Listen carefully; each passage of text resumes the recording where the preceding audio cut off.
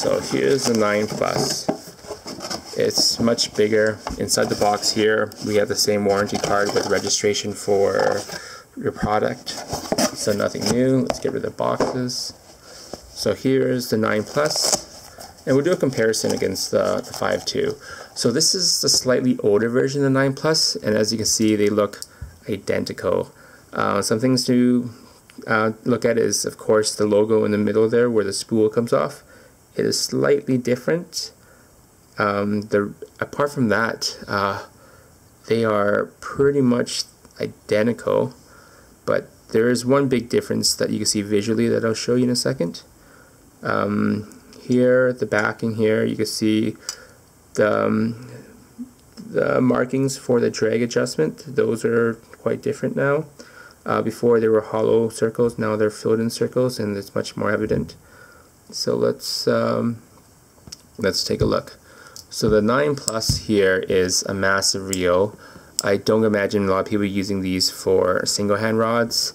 This is probably going to be a spey rod. And you know what, for a size 9 reel, this is actually really light. They advertise it at 8.46 ounces, and we'll just double check if that is correct, because I know a lot of spey people, a lot of people in general, weight becomes an issue when you're balancing a setup, and when you're spey casting, I believe balancing a setup is more important than a single hand rod. So this comes out at 242 ounces or 8.5 ounces, and that's pretty much exactly what they advertise on their site. So this one is on par with what they say. So this guy weighs 8.5 ounces. It's good weight. It'll balance a lot of spey rods. It definitely sounds different, and I think this sounds, it's much much more audible sound. You can hear it much better. The sound is different when you go forward and when you go backwards.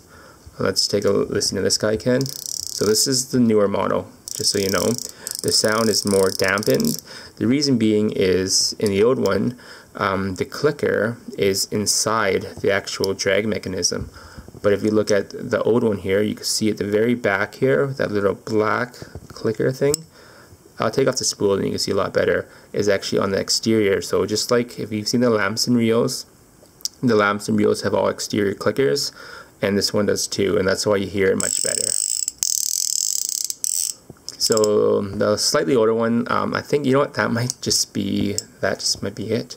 So let's take off the spool. So the same as last one, you just unscrew the middle part here. This comes off. And here you go. Like the other one, this is extremely lightweight, very durable. It's really rigid. It's not going to bend on you. But here you can see the clicker at the very back here, and that's what's making the sound. So I guess they took the clicker and put it on the inside, and I much prefer the inside clicker because I think that having that exposed is not very good design. I feel that it doesn't look very nice, but it does sound nice, though. I'll give it that. Just like the other one, the casing here it's solid, just bigger, that's all. To put the reel back on is the exact same thing. Line up those little metal grooves there, and push together, and then replace the cap on the end. Of course the cap comes off, but we know that. But what I am really kind of surprised at is the drag on this guy. So with no drag, this guy has virtually zero sharp inertia with no drag at all. And free spool's a tad better than the newer versions. And you could probably get 2 or 3 revolutions by free spooling it. But let's go up and check the drag. So with completely disengaged drag, it's about here. And so that's 1 revolution. It does about 2 full revolutions on the drag knob. So let's disengage. Alright, let's go to 1/4. So 1/4 would roughly be over here. Still same thing, pretty much no sharp inertia. You can see I'm just pushing it like this. It's very smooth. Like, this drag is really smooth. And let's go up to 1/2 now. So 1/2 is about here. not much more drag resistance, but it's still smooth. Yeah, it's pretty much the same as what it was in the last setting. Let's just bump it up to 1. So here's 1 full revolution on the drag knob, and we're starting to feel some resistance here. So this is a good resistance. At this point, the drag is still extremely smooth. There's really no sharp inertia. This is as smooth as any other drag I've touched. Feels really good. Let's go to 1.5 now. So at 1.5, the drag is still really smooth. Even with the increased tension, you could still move this. Like, as you can see here, it's consistent throughout. The sharp inertia is really small, or it's still there, but it's neglectable. It's just like the Nautilus. The Nautilus are notorious for very low sharp inertias, and this really has no sharp inertia. And let's go max. So max, that's at 2 revolutions. Lots of tension. You'll probably never be at this point, but it's really smooth.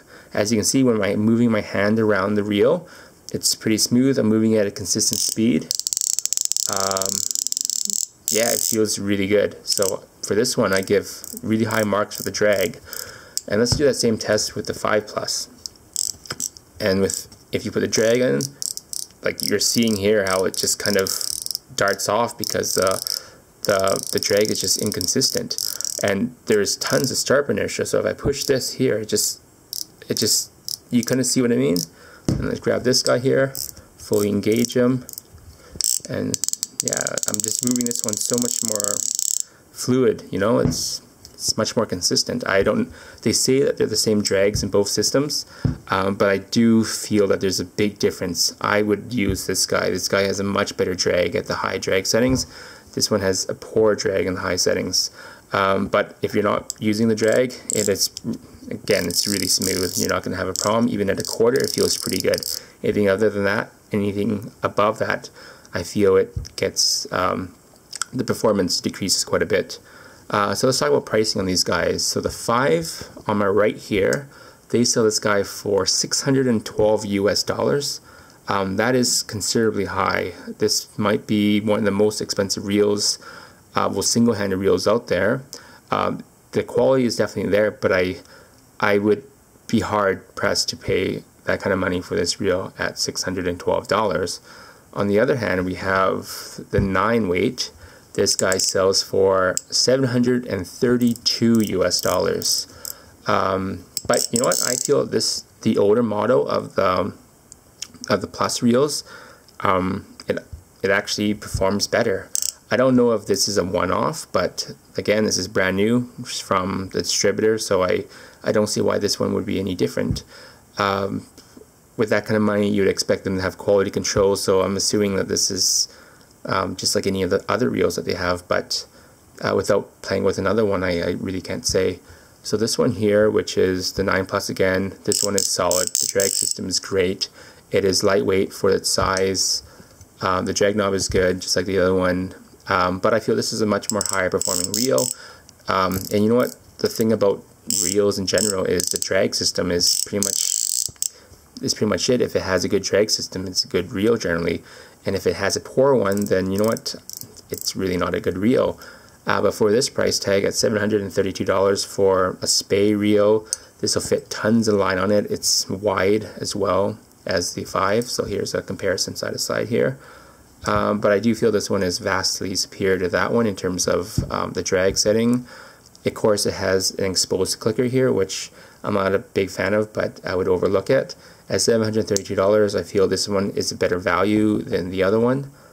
But there are tons of reels out there.